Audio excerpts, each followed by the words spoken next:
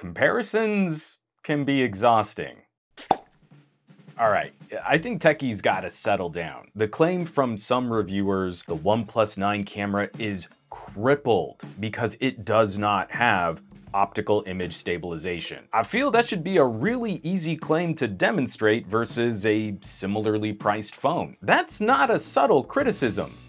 Crippled is a really strong word to use, so we should be able to examine that. OIS is mostly beneficial for reducing handshake in still photos, and the easiest way to see that is in low light conditions. I've got some really dark nighttime samples from the Galaxy S21, which has a smaller traditional RGB sensor with OIS. And I've got some similar samples from the OnePlus 9, which uses a larger quad Bayer sensor, but lacks hardware stabilization. Now, to be totally fair, I did shoot these samples on different nights, but I work pretty hard to match the field of view and the lighting conditions. That's the thing about really reviewing cameras. You don't just share random shots without context, you try to test consistently so you know what you're looking for. A few of these angles will not be exact, but I still think we can use these shots to gauge comparative performance. So let's play.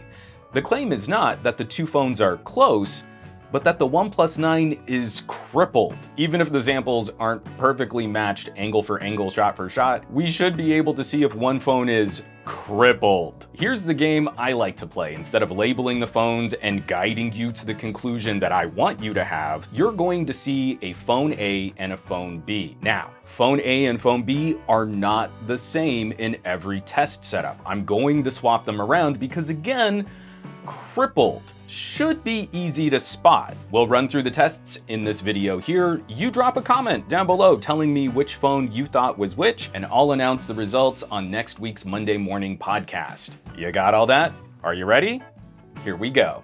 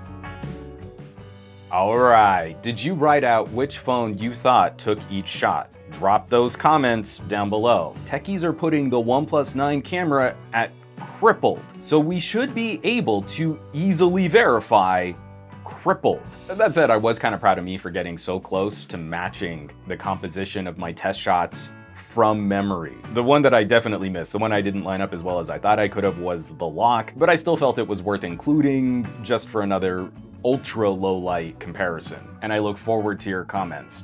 As always, thanks so much for watching, for sharing these videos. The sharing part is really important these days, and subscribing to the channel, and I'll catch you all on the next video.